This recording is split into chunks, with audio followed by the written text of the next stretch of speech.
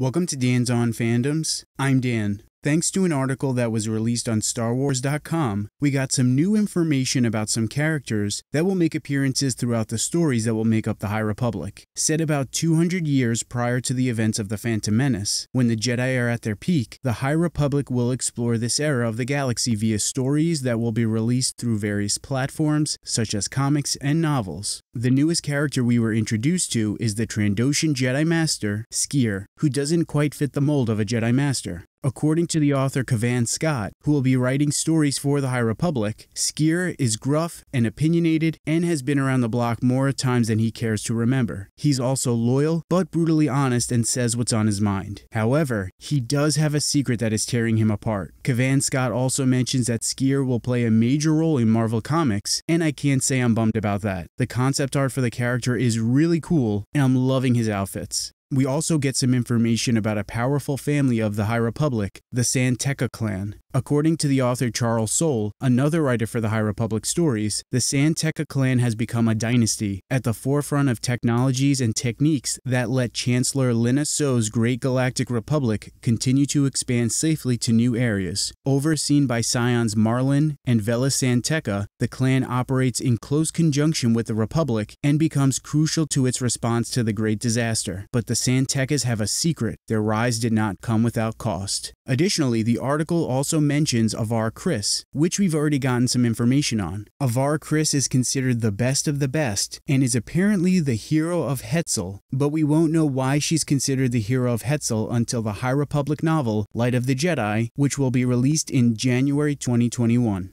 How freaking cool is her outfit here? I'm really enjoying the designs I've seen so far of the Jedi from this era, and there is definitely a noticeable difference from the Jedi of the prequel era. The article mentions Yoda and Obi-Wan, the fact that they lived their lives with a quiet reserve, that they taught patience, and that they were understanding and thoughtful, before beginning to provide information on Skier. So I think it's safe to assume we'll be seeing Jedi during the High Republic that are quite different from the Jedi we've come to know during the prequel era. The Light of the Jedi is set to be the first installment of the High Republic, but again, that release has been pushed back to January 2021. I've said this before, but I'm really excited to begin delving into the High Republic, and this just makes my excitement that much more palpable. But what do you guys think about the new character, Jedi Master Skier? What alien species are you hoping we get to see as a Jedi in the High Republic? Let us know down in the comments. Want more Star Wars content? Check out some of our other videos. Please like and subscribe, and stay nerdy.